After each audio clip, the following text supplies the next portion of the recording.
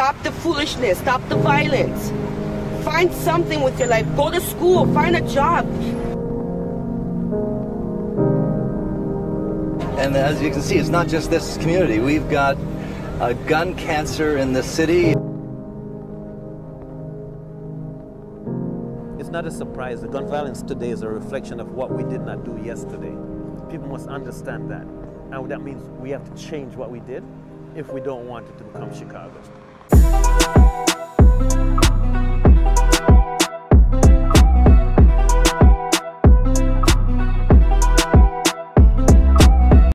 Wagwan, everybody. Welcome to our next episode of Talk the Things podcast. Before we get into today's topic, I want to apologize. I know I've been away for a long time, about 10 days, and I think that's the longest it's been that I've never posted, but I've been very busy. I've gotten a new pet and I had to train it. I've been doing my restaurant. You guys know I have my restaurant. And I don't want to say my restaurant comes first because I love my YouTube, but when that gets busy, it gets busy. And I don't have time to record and them something. But you know, we're back over here today. And before we get into today's topic, I want to remind you guys to follow me on IG at Talk the Things with 2 Z's. Also follow me at Tree Bills Food. That's my restaurant Instagram. And you guys can hit me up on those pages. On the Talk the Things one, if you have any ideas for my YouTube, any videos you want me to talk about, any suggestions, anything that you want to give feedback on, message me on the Talk the Things. If you wanted to get caterings, if you wanted to book me for your events, anything like that, then you will go to Tree Bills Food. They're 2 separate businesses. So don't message the Talk the Things asking for food, and don't message the Tree Bills Food about the Talk the Things. There's each different page for both of them. Also, if you guys go on my Instagram at Tree Bills Food, you will see that I just posted for the place that I cook live at every Sunday. And any of you guys can come out and come support. And you guys can come buy Tree Bills Food. For all the people who are asking me, the address is posted on my Instagram. And you guys can come there every Sunday it happens and come buy some Tree Bills Food. So getting into today's topic, we're going to be talking about Lawrence Heights. That's the real name.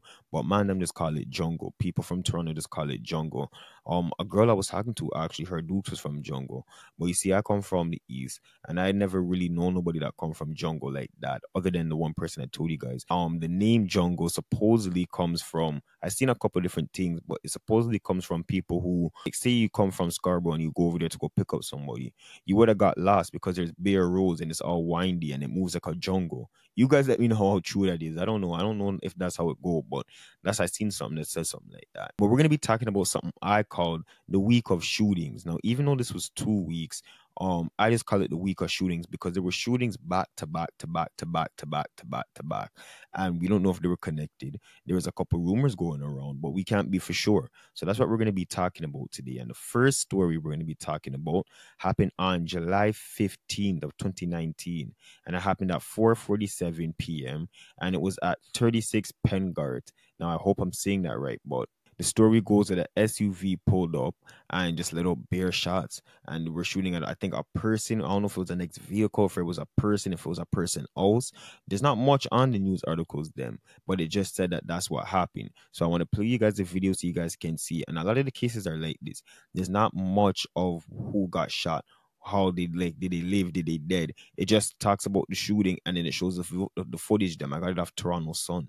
So I'm gonna play you guys a video now, and I'm gonna be back with the next case that happened right after this.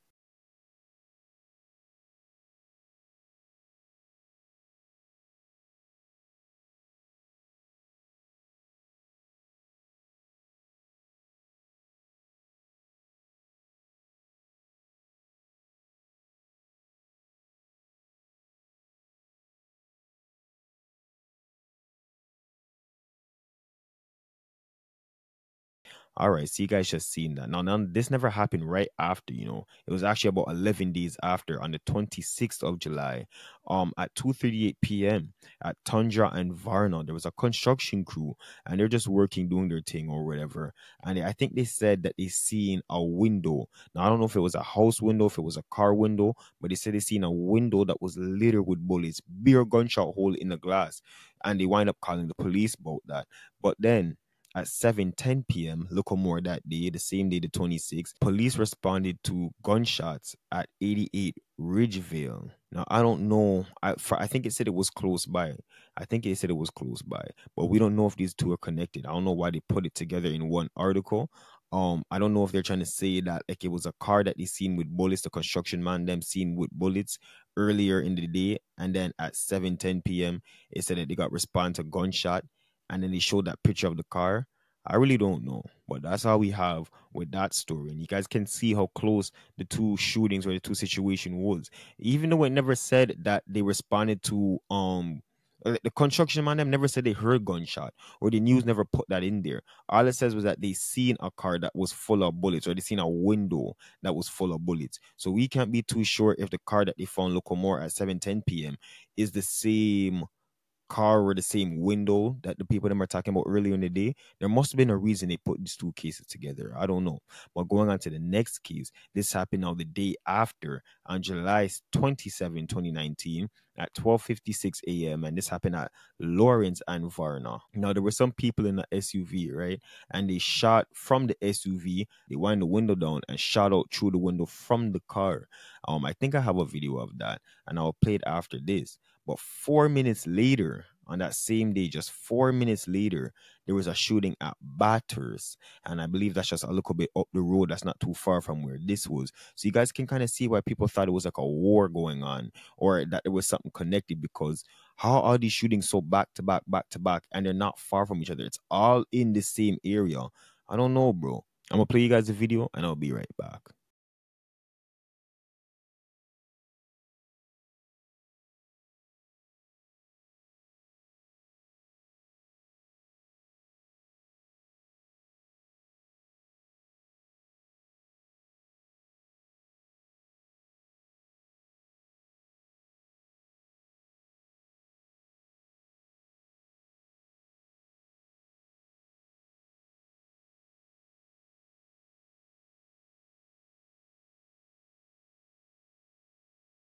So now this happened about a day and a half, 2 days later, on July 29th of 2019. And this happened at 11:51 p.m.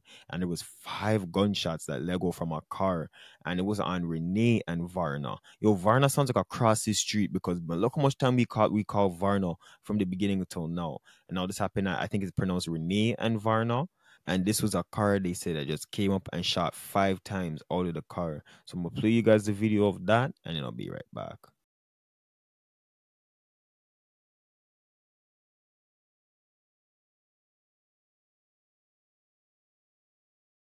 All right, so now this is where it gets even crazier, because remember, this was July 29th at 11:51.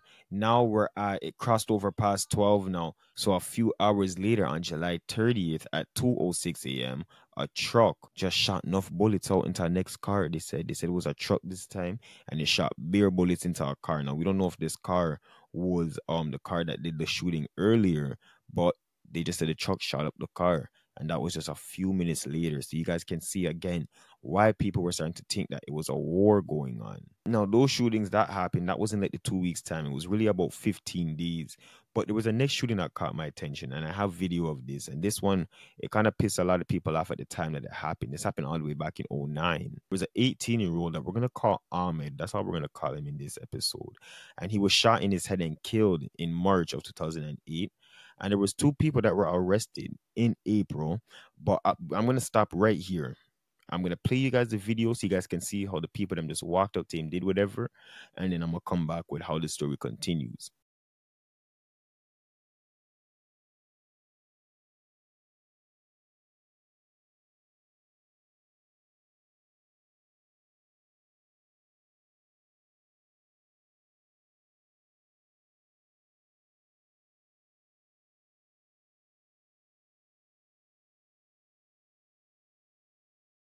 All right, so you guys just seen that. So now in 2009, of February of 2009, they all the charges were dropped. If you guys don't remember, like I said before, I played you guys the video.